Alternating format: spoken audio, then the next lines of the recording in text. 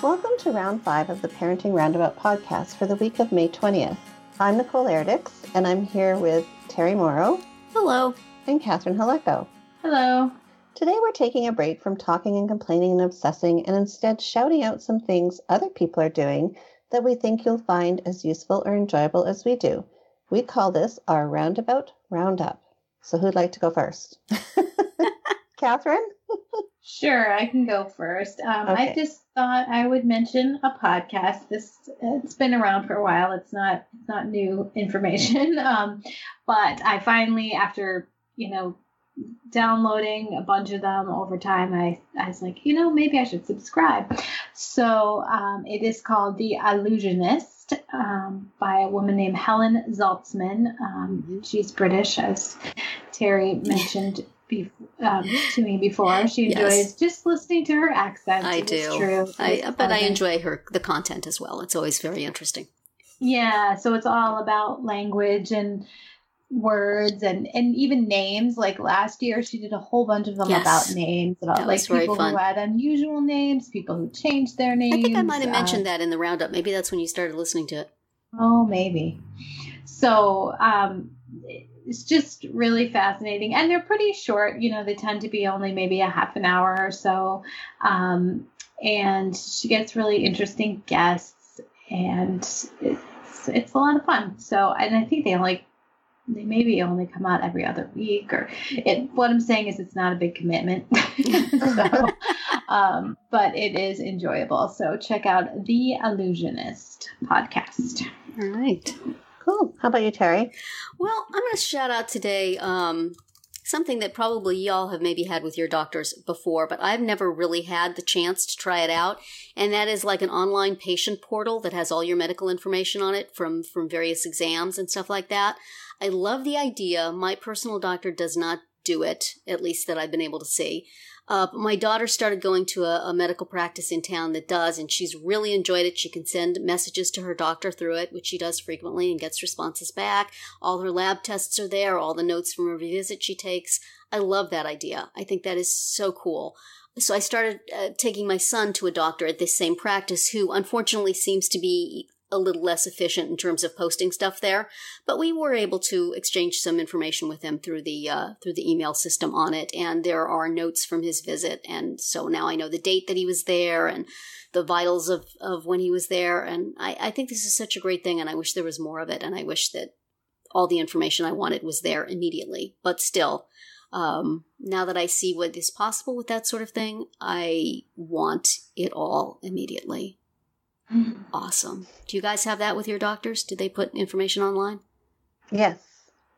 Yeah. They do, and I haven't actually taken the time to set up my... I love being able to make appointments online and then find the information online, find the bills online, pay online, go back and see when the visit was online. All this stuff has always been something that I've had to keep track of in my brain, and that was a bad system. So, right.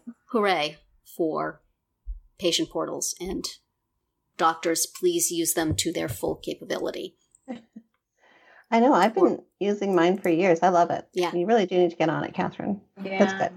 Because you can send messages, too. And, yes. I know. Ask about my weird things.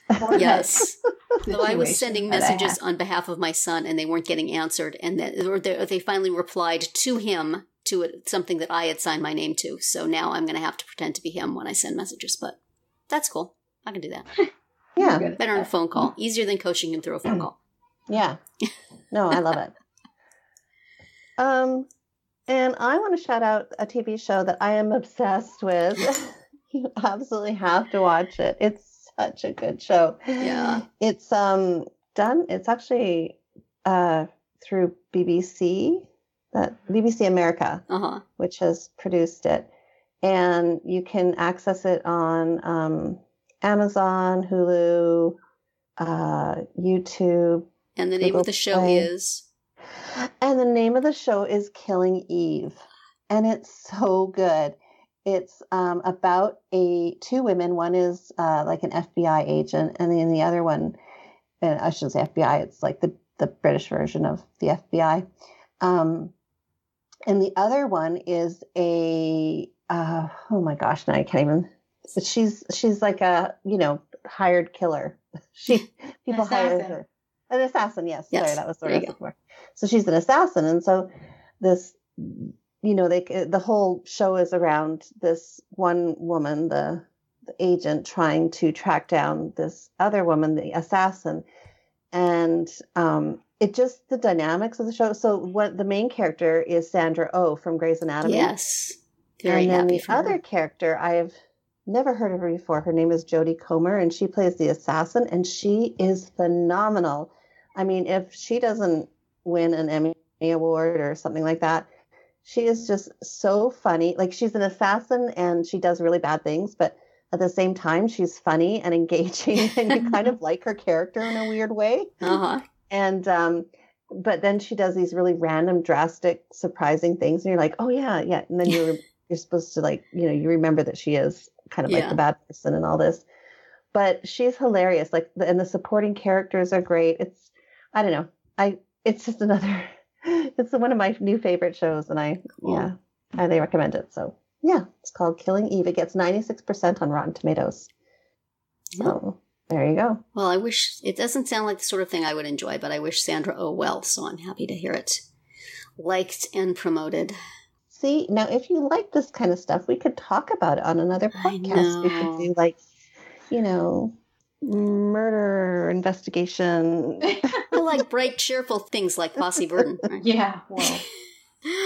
Well, that will be it for another week of Parenting Roundabout. If you miss any of our earlier episodes this week, look them up on iTunes or wherever you get your podcasts to hear what we have to say about relating to teens, outsourcing parenting, writing our wills, and what we're watching on TV. You can also find all our episodes at parentingroundabout.com and talk back in the comments there, on our Facebook page, or on Twitter, where you'll find us at Roundabout Chat. Have a great weekend and see you back here on Monday.